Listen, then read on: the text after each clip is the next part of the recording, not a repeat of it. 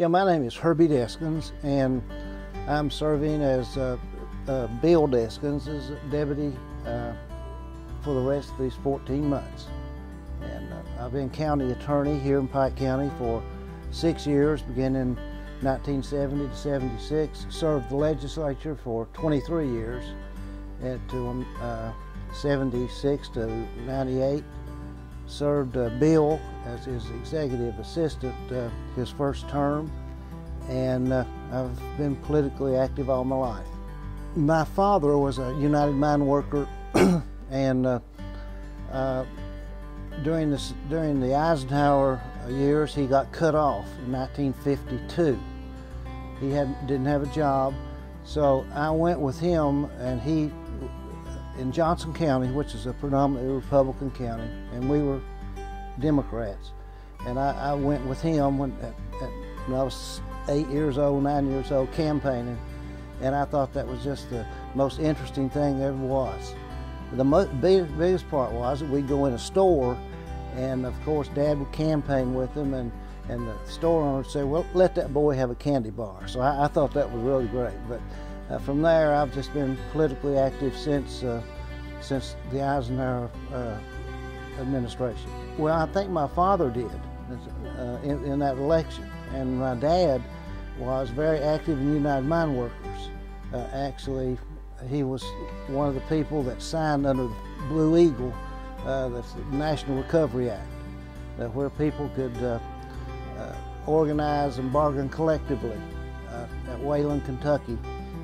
And so from that standpoint, from his union activity through my whole career, we've been very active, our Deskins family, in politics. Well, I'm very interested in government, and I think that government is the most important thing in your life outside of your religion.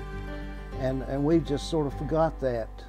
When I was in the legislature, I got a law passed that government had to be taught from kindergarten through 12, and that was implemented, and we had it through the 3rd grade until we passed the Educational Reform Act, and then the fellow that came in from California demanded that we take all the mandates out, and we took that mandate out, and we're still not teaching government. We're teaching government 2 times during 13 years, and that's not enough.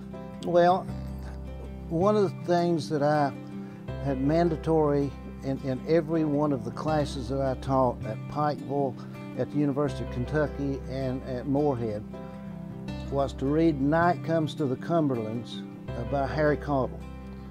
And that told the story of the people coming in buying up our coal for very small amounts, taking out the coal and never putting anything, and generally leaving a whole lot of misery, black lung, broken bones, and they took all the money out. And so that's what I was doing. I was actually trying to teach a group of people how this whole thing happened here in the mountains. I don't think it's got worse, but what we've suffered from as most people have been in politics, is brain drain. Our brightest students have been moving out, having opportunities other places, except during the boom that we had in the 70s, when wages got up to enough that you didn't have to leave to make a good wages.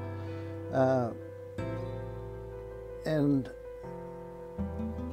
our future is still based on a coal economy, but we've got to add on to it. We've done pretty good here in Pike County by virtue of the osteopathic school and the other medical school, and we've got the biggest medical center in Eastern Kentucky. So I think our future will be based medically and coal-based. Some we'll have a bit of coal, but that's where our future is going to be, in medical and the technology that medical research brings. No, I don't. Our biggest challenge is to find new industry. we need to develop some lands that people can move back into eastern Kentucky. I've always said that if someone can do a job, an eastern Kentuckian can do it better. Everybody looks at East Kentucky and says, oh, those miners. I'll tell you what, a miner is the most, he's one of I can't explain it. He can do anything. He works in danger 8 hours a day, 12 hours a day, has to avoid all the dangers in the mine, keep himself alive. He can take tape and wire and make machines run that ordinarily wouldn't be running. And I'm told that Georgetown, that those people there in those industries there are building the Toyota cars, they love to look over an application and see that it's an East Kentucky miner that's made an application, because he's generally going to get hired right on the spot. So we have a tremendous opportunity. It's just going out and finding people that want to come back here and building the infrastructure for them to come back and survive. Well, I do the same thing that the judge does, but now we do not judge criminal cases or anything. It's an executive position. We do the everyday things that an executive office would do. Take care of the roads and all of the things that are with government, except anything criminal. Well, Judge Deskins, William Deskins, I think is one of the best administrators that this county's ever had in its career, and doing what he wants me to do, that's good government, and I think good government makes you grow. Now he's been faced with 2 times in office facing shortfalls, and has worked it out both times. And he called on me to work the last 14 months of his administration, and I did it because we want to leaving the county in good shape, turning it over to this commissioner form of government that's coming in, and being able to say, here you are, you're balanced, here's where the money's coming from, here's where we have to pay, and let this new commissioners take off, knowing that we have done everything that we could to help that transition to government. I would say get involved with it. Here's what I found out at the University of UPIKE. I taught classes at UPIKE, at U of K, and Moorhead. One of the first things I would do is to go into a class and give them some numbers and ask if they knew what those numbers were. And one of them was 100, 38, 120, and ask them what, and generally I wouldn't get nobody, they thought, well, I'm crazy. Well, we got 100 senators.